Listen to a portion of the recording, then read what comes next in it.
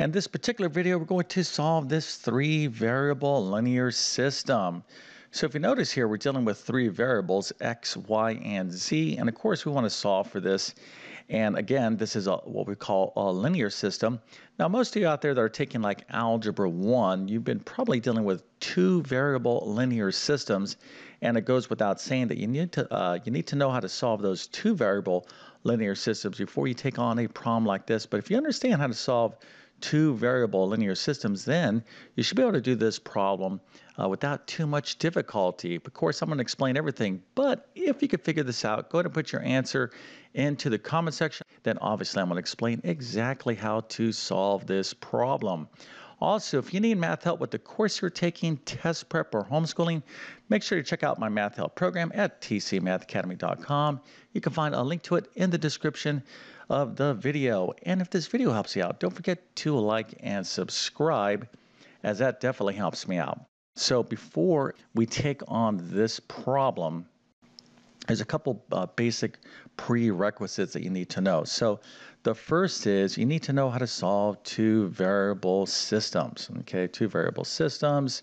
So what am I talking about? Again, things like this: 3x minus y is equal to, let's say, 5, and x plus 2y is equal to 1. So something like this. Now, when do you start studying systems? Well, this is a huge topic in algebra. And you even start looking at this in pre-algebra. Okay, so you absolutely need to understand how to solve two variable linear systems before you take on this problem. So if you're confused about any of this stuff, a couple of quick recommendations. One, you can check out additional videos on my YouTube channel on systems, or take a look at either one of my any one of my algebra courses for two variable linear system help. So like pre-algebra, but if you really want to get into two variable systems, algebra 1, algebra 2. Now, for those of you out there that do need help with three variable systems, linear and nonlinear, you're going to want to check out my pre-calculus course for that. Anyways, you need to be able to solve a system like this. And what are some techniques that we use to solve a two variable linear system? So a couple quick techniques that you should know. Okay, one is the graphing method. So hopefully you're familiar with that. But this is really not a practical method. The graphing method effectively means graph this line and graph this line, and if they cross, just look at the point of intersection. That is effectively the visual or the graphical interpretation of the solution of the system. But we really don't use that in terms of a practical tool to solve systems. We want to use algebra, so we're talking really about the substitution method and the elimination or a linear combination method. Okay, so these are going to be the primary methods that you're going to want to use to solve a two variable linear system. Now, as you progress in mathematics, there's other types of systems, other type of tools to solve systems that involve matrices, and it's really a huge topic. But anyways, at a minimum, you need to be able to understand these two methods right here: the substitution method and or the elimination linear combination method, because I'm going to be using these techniques as we get into this problem. Okay, so again, I'm going to assume that you understand a problem like this, and now I'm going to get into solving this problem. Okay, so here we go. We have x, y, and z. We want to solve for these variables x, y, and z. So what is a kind of basic game plan? Well, let me kind of explain this to you right now. So when you're solving a three variable linear system, okay, the first thing you want to do is we want to eliminate one variable, and it's the same variable in two of the equations, all right? So what does that exactly mean? Well, I'm going to kind of show you exactly what that means. But basically, here we have x, y, and z. We want to create a system where we eliminate one of the variables, so we're left with two equations with only two variables, okay? And you'll better see what I'm talking about here in a second. So once we've done this, okay, once we eliminated one variable, that same variable in two equations, we're basically going to be creating a two variable linear system. Then we're going to solve that two variable system. And then once we solve this system, we'll use those solutions to solve for that last remaining variable. So here you have two variables, and then this will be our last variable. And again, we will have solved for three variables. So let me go ahead and show you exactly how easy this is. Now, there is a lot of algebra involved, but don't let that intimidate you. Just really what you need to do is just work this problem step by step. And in terms of three variable systems, linear systems, this is actually a pretty easy problem because right here we have x minus 3y is equal to 0. I can easily rewrite this way. X is equal to 3y. Just going to simply move that 3y to the other side.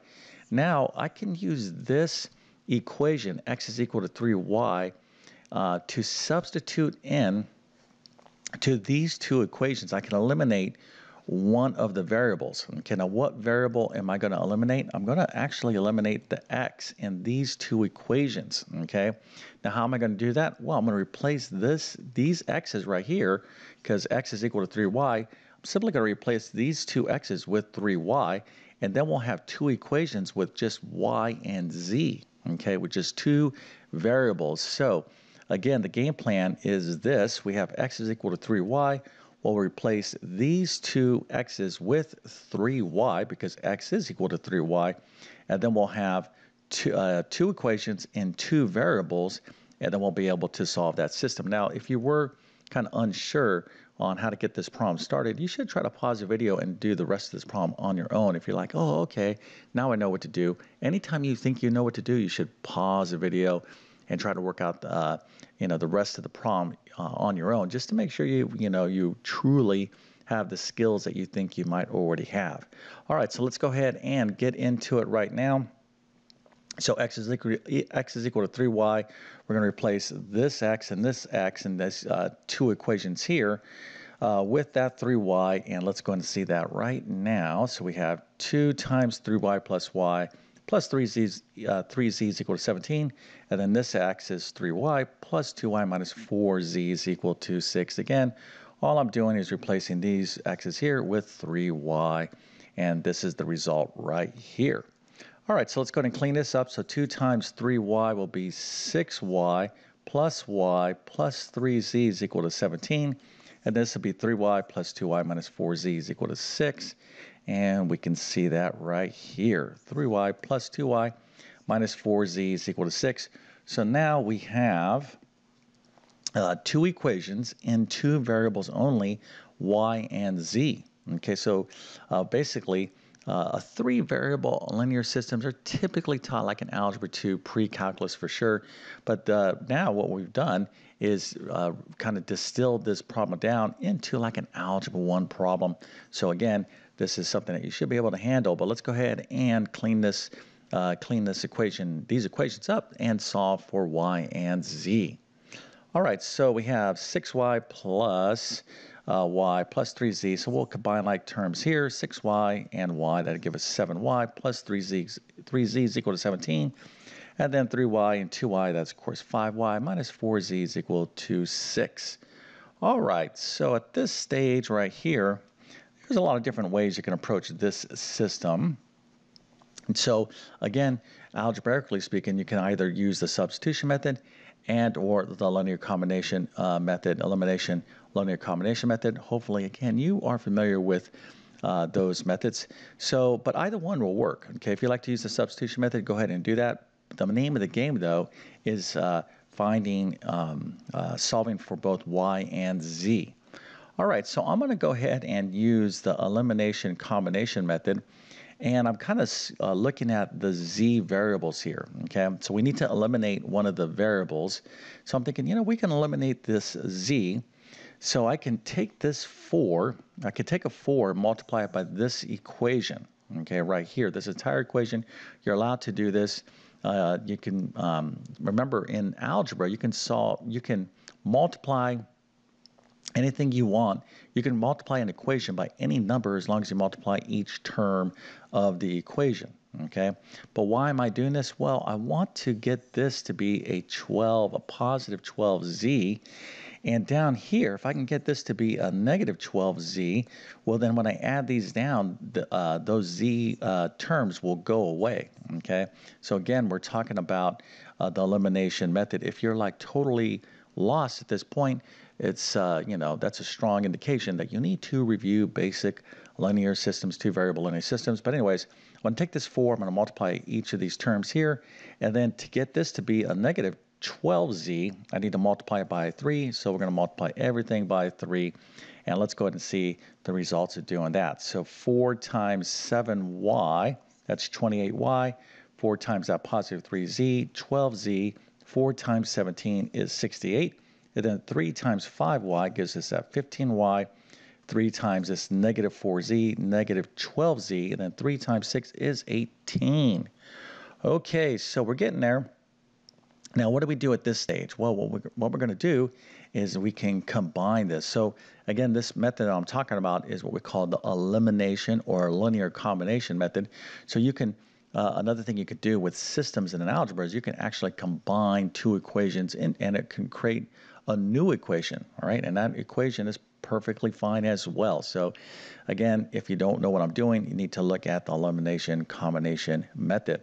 All right, so 28y plus 15y, we're adding down. That's going to be 43y. But look here, I have 12z, positive 12z, plus a negative 12z. When I add down, I get 0. That's what I wanted, right? I want to eliminate this variable. So I'm only left with y and the numbers, right? So 68 plus 18 is 86. Now I'm just left with this equation, 43y is equal to 86. So let's go ahead and solve that nice, simple one-step equation. So all we need to do is divide both sides of the equation by 43.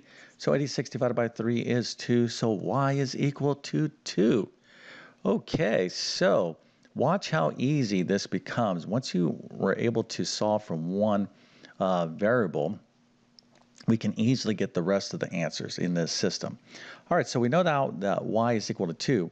Remember this equation from the beginning of the problem? I said x is equal to 3y. Well, to get x, if I know what y is equal to 2, all we have to do is replace this y with 2. So 3 times y, or 3 times 2, is going to be x.